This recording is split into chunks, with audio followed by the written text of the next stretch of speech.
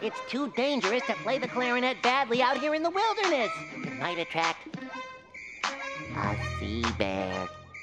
Spamjade sea bear, this is a Kodiak bear, kingdom Animalia, the heterotrophic and multicellular. Bottom chordata cause the embryos have notochords. Class Mammalia, hair endothermic vertebrates of course.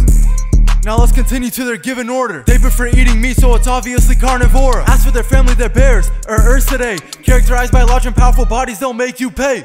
With polar brown and black bears are nearly the same, so the genus of Ursus is what they eventually became. Finally, their species is Ursus octos middendorfi, since there are subspecies of brown bears and they're related closely. As far as habitat, they're native to the Alaskan Kodiak archipelago and they're fat. All the salmon, mammals, and plants they eat have a large impact. They can weigh up to 1,500 pounds, how crazy is that? That makes them bigger than the other bears. Biggest land carnivore, when you see them you gotta say your prayers. With their strong jaw, sharp teeth, and claws nobody else compares. If you get caught by one, just know you're getting sent upstairs.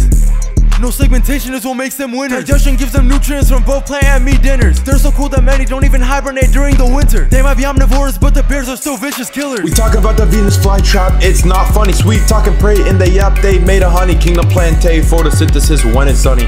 Venus flytrap, drippy like my nose is running. You know they reproduce greatly, we call it anaphyta. We ain't no flipper bum, we classy like Maglaspida. They got 2 seed leaves, I guess we'll call them both. That cause Venus has a mouth, no anus, no diarrhea.